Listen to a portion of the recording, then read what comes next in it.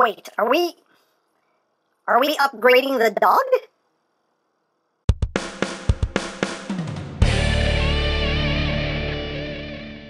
Hey! What's up, my peoples? EmGo here, the freaking geek himself, and today we will be reviewing the DNA Design MPM-6 Upgrade Kit. So here we are, and there it is. And first and foremost, as always, we'll take a quick look at the packaging. So right up front here, we have Mojo. Oh, we have Mojo. Look at him. DK12 MPM-6 Upgrade Kits. Why do they always have the S there? It's just kits. It's not plural, it's kits. That's all. Just get the S out. Get the S out. Just hunker down, push, and get the S out. That's all you have to do anyway. On top, DK12, MPM-6 Upgrade Kits. On the bottom, words, things, barcodes. On the back of the box, you have your obligatory product shots. Things are in the box. Things, stuff, and things, stiff, whatever, and that's basically it for the packaging. And moving right along, here we have the upgrade kits for Masterpiece Movie Ironhide. And this kit was made to fix some nagging problems on the figure itself, as well as give him some extra weapons, some extra accoutrement. So let's just run through what comes in the box. First, we have this new back piece here, and this is going to lock his shoulders in place. And I love this piece. You can see it done in black with some bits of silver in there. They even have a little molded spot there, so if you want to put an Autobot symbol sticker there, you can, if you want to. And this piece is very solid. This is made of some nice, hefty, chunky plastic here. Very, very solid, very sturdy. So I do like that. We also do get some guns. Look at all those guns. And here's the one. You can see some nice detail going on. Some bits of silver as well. And you also have these knives here, which you can remove. They just tab in with a blade. Done in silver. You also have these bits here that you can remove, and we'll show off what these are for in a little bit, but these do store right here in the gun itself. And you can just slide the knife back on as a bayonet. There you got that one gun. And here you have the other gun. Again, very nicely detailed, with some bits picked out in that nice silver. Again, you have the removable knife, all that good stuff, and again, these extra pieces here, I just store right there in the gun. And there you go. You get one more piece. We'll get into that in a little bit. But first, let's bring in the Hide of Iron and show off what this upgrade kit does. Now, the first issue with this figure was the shoulders, that the shoulders did not actually lock anywhere, and this could just flop around on you, and that's kind of annoying and just didn't really work well. Now, when I initially reviewed this figure, after I posted my review, pretty much everybody sent me the same two videos of the guys going, look, the wheel thoops. Look, if you just push the wheel in, it thoops and it keeps the shoulders in place. Number one, a thoop isn't a lock. I wanted a lock. That's what I wanted on this figure, was a locking point, not a thoop. You know, even with the thoop, it still could be undone pretty easily, and I never found the thoop. I never found the thoop. I held this shoulder in every position there was to hold it in and pushed the wheel in, and it never thooped. I never got the thoop. And for some reason, the guys who made those videos, for some reason, didn't think, hey, if I just turn the figure around, look, there's a wide open space right here. I can actually show what's thooping where. Seems like common sense to me, but apparently not to them, you know, but I don't know. Maybe since then, somebody has made a video that was actually helpful. But those videos, I'm sorry, were not helpful to me because I still didn't know exactly what was happening and where it was happening with the look, it just thoops. I don't know. I never got the thoop. But anyway, that is neither here nor there. That doesn't matter anymore because now we have an actual lock. And this is what will lock the shoulders in place and make what I want to happen. So how this works is we need to move this stuff out of the way here. Move these panels out of the way. Move these panels out of the way as best you can. Probably bring these down, that'll help. And you want to bring this back piece down as well. And what's going to happen here is you have these sections are going to slide over these bits right here. Let me raise up just a smidge. Yeah, there we go. So what's going to happen is this is going to slide right over this section like so. Just give it a good push until that sits flush right there. And then do the same thing on the other side. Just get that, slide that down like so. As far as the wheels go, you just shift them. Oops. You want to shift them in, but you don't want them to push this out of place. Put that over. So you just want to take the wheel and just slide it in. Don't know how well you're going to be able to see that, but just slide that in. And it'll just sit right up in that area right in there. So the wheel is still angled in as it should be. And you do the same thing on the other side here. You just shift that wheel in, and that will just, whoops, move over. And slide that back down. Oops. One thing is that that's a little bit of an instance of you having to push things past things, which I'm not a fan of, but it's okay. You can see where everything sits right there. How that just wheel, you just want that wheel just sitting right in that area, right there, like so. And once you've done that, you can see there is a big tab that will go right there in the center of his back, and you just push all that in, like so.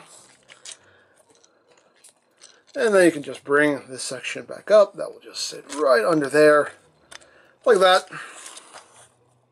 And there you go. Then you just kind of straighten things out up front here. Get things situated. Get his feet back into orientation here. And there you go. Now the shoulders are locked, and they are locked solid. And now you can move his arms around, move them around. There's still a little bit of wobble here, but it's not going to just start flopping around on you. That's just going to stay put no matter what you do now, and that makes me very, very happy. So that is how that piece works. And you can see it integrates pretty well. It would have been nice if they used more of a glossy black instead of this matte black, because it would have kind of matched things a little bit better. But all in all, though, it does the job it intends to do, and it does it quite well, in my opinion. So that is how that works. Now, the next issue that this figure had was down here with these panels not wanting to tab in. You can see the little tab's supposed to go in here and hold that in place, and that for me never worked. And again, the videos everybody kept sending me were just like, hey, look, there's a sweet spot. And for me, it never worked. I never got, as much as I tried to manipulate these panels and the tab, I just never got this to stay in. That just, it never worked for me anyway. That's all I can say. You know, could just be a case your mileage may vary, but for me, personally, it never worked no matter what I did. I could not find that magical sweet spot, so I don't know. But there is a fix for that now. We now have a dead solid lock, and that's where these pieces come in. That's stored into the guns. We just slide these out, and slide these out. And what you're going to do here is these are just going to go over these tabs right here. You want it oriented like this, and this will just slide over this section here like that, and then you can tab the wrist into it like so, and there you have now a dead solid lock. And I can manipulate his elbow by this panel now, and that doesn't come undone. That's a beautiful thing. That's a lock, and that makes me happy. And we can do the same thing on the other side here. We can just tab that on, and then, oops, sorry, bumped the camera there. And then just tab that in, boom, like so. There you go. And again, you now have a dead solid lock. You can now move his elbow around by that panel, and it doesn't come undone now. So now we have actual locking points for things, and that makes me very, very happy now. And the added bonus, of course, is that we get these extra nice guns here for him. Again, if you want, you can take these knives out. He can hold those in his hands, or you can have him wielding these new weapons. And you can just plug these right into his hands, like so. And he does hold them nice and securely. And they just plug right in, like so. And you can pew pew bang bang, pew pew bang bang. He can have all the Mexican standoffs, and that looks pretty cool. And if you want, you can also store the weapons. Just pull these out of his hands. And we come back here to the new back piece, if we move these panels out of the way here, you can see we have 2 ports right here, and we have pegs on either gun, and you can take these, you have to kind of move things out of the way here, and these will just plug in like so. Just plug it in, plug it in, plug it in, plug it in. Like that, and they plug in nice and snug like. There you go. You can have those stored on his back if you wish, and that looks pretty cool too. So you have options, and as always, options are good.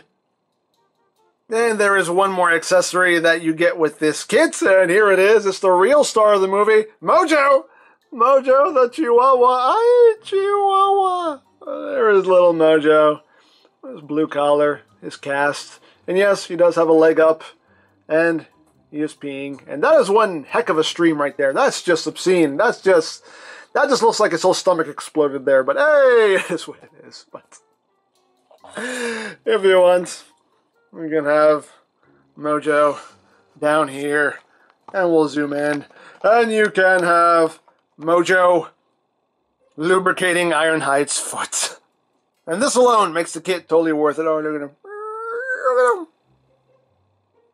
So now let's show off the vehicle mode storage, because all this stuff can store on the alt mode. Now for the back piece here, you can take these side sections and bring them up. You see, just clip in here at either side. So we just bring these sections up, and this is going to store underneath. Let me raise up a little bit here.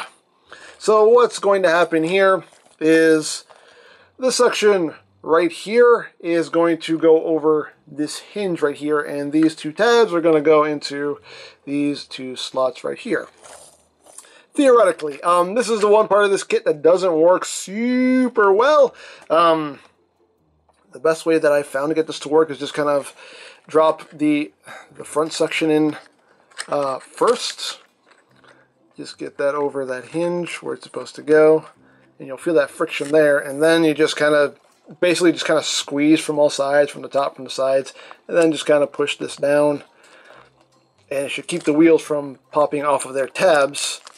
And if you have it all right, which I think it is, if you get it all nice and squoze in there, just squeeze it all at once, that should stay just fine, and there you go.